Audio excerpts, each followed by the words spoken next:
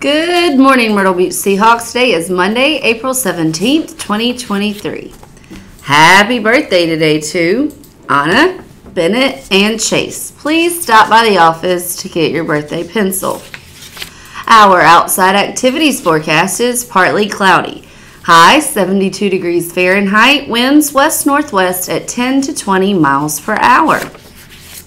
Your lunch choices today are spaghetti or PB&J. What's happening?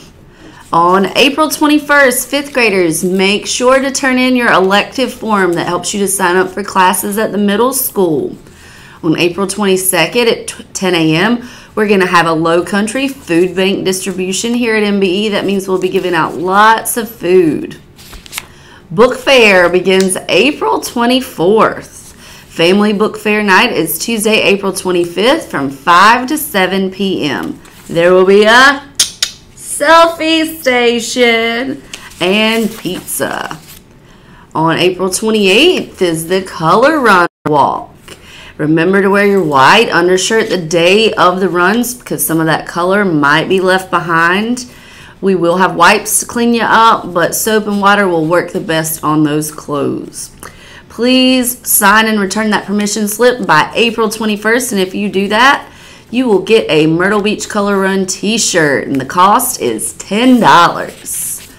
Becoming Muhammad Ali. I love these riddles.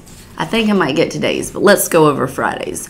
What two things can you never eat for breakfast? Are you ready? Lunch and dinner. That was pretty funny. The following classes answered correctly: Barfield, Oliver, Seal, Merritt, Chapman, James, Oates, Ludwig, Carano, Watts, Tracy Clark, Duncan, Wright, Reed, Godfrey, Maruzzi, and Malcolm. Our staff is getting involved too. And that was correct also by Miss Adderton, Miss Kelly Covington, and Miss Cheryl Brown. Today's riddle, are you ready for it? When Grant was 8, his brother was half his age. Now Grant is 14. How old is his brother? That will be coming to you in an email, boys and girls, to your teacher. Can't wait to see who figures it out. I'm Miss Lee. Thanks for watching. Have a marvelous Monday, Seahawks.